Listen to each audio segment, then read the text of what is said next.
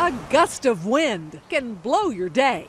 All that pollen pollutes your nose, eyes, and throat. Allergies to everything from ragweed to cedar can have you itching for relief. My eyes were always swollen. I was sneezing. Her oldest son were miserable. They tried weekly injections. It became too much. So they replaced shots with drops, one squirt under the tongue.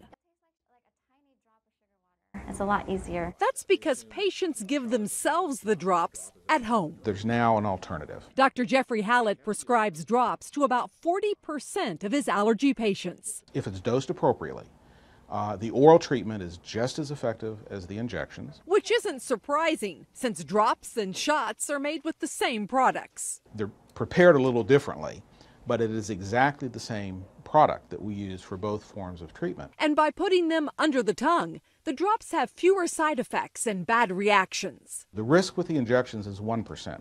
The risk for oral is 0.01%. It's 100-fold safer. Safe, convenient, effective. Why? First, the drops are not FDA approved. The same product is approved for injections, but not to be put under your tongue.